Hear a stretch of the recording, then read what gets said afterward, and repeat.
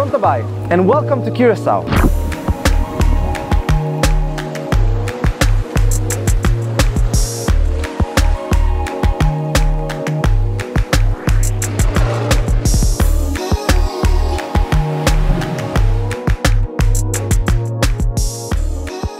As you can see, we're in an island that did not only receive us with its beauty, but also with its people. One of these people was Roy, a Boy Scout leader and campground facilitator.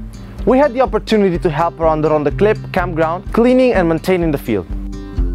Roy's intention with the camp is to connect children with their parents as they learn more about the Creator through His creation. It's beautiful just to work together with locals. For me, especially since the guy spoke Dutch and is a very kind man, taught us a lot about nature and stuff, and I definitely feel like we blessed this guy by the practical work we did, but we've also been blessed by him.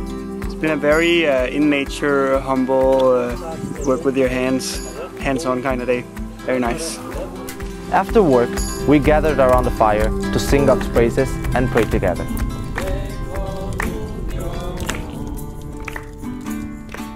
As Christians, we believe that prayer is powerful. So we decided to travel around Curaçao to its key places to pray for the people of this nation.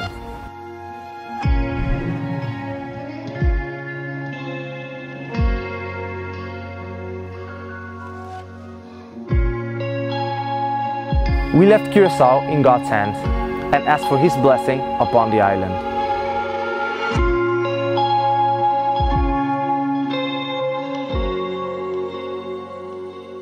On Logos Hope, we're taught to be flexible in all circumstances. We've had to put that into practice. Because the coronavirus pandemic meant the island went into lockdown, we had to change our activities and outreach. When we had to be isolated, we focused on worship and prayer.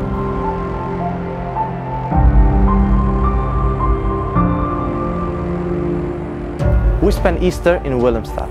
Crew members perform a play that encourages us to remember Jesus' sacrifice on the cross to offer us salvation. Next, it was time for the ship's annual maintenance period.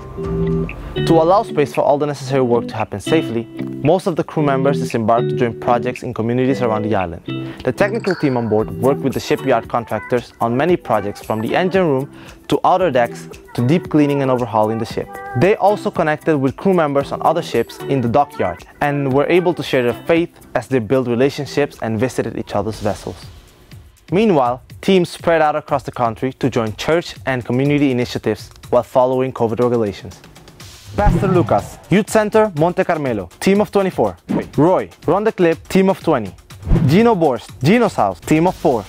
Pastor Richard Peng, Agape Community Center, Curaçao, team of 6.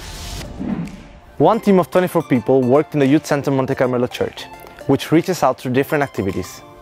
My team is doing decoration for the vacation Bible study that will happen in June.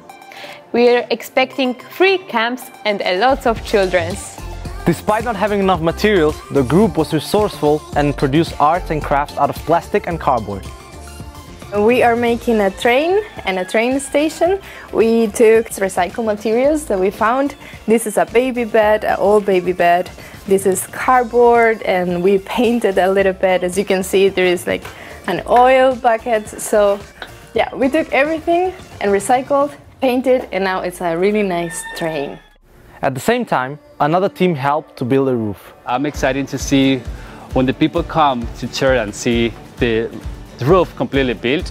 And talking with Pastor Lucas, they told us they has been waiting for around 2 years to build the roof. And now, even though in this global pandemic season or situation, we have the blessing to be here serving, even though the church is in lockdown.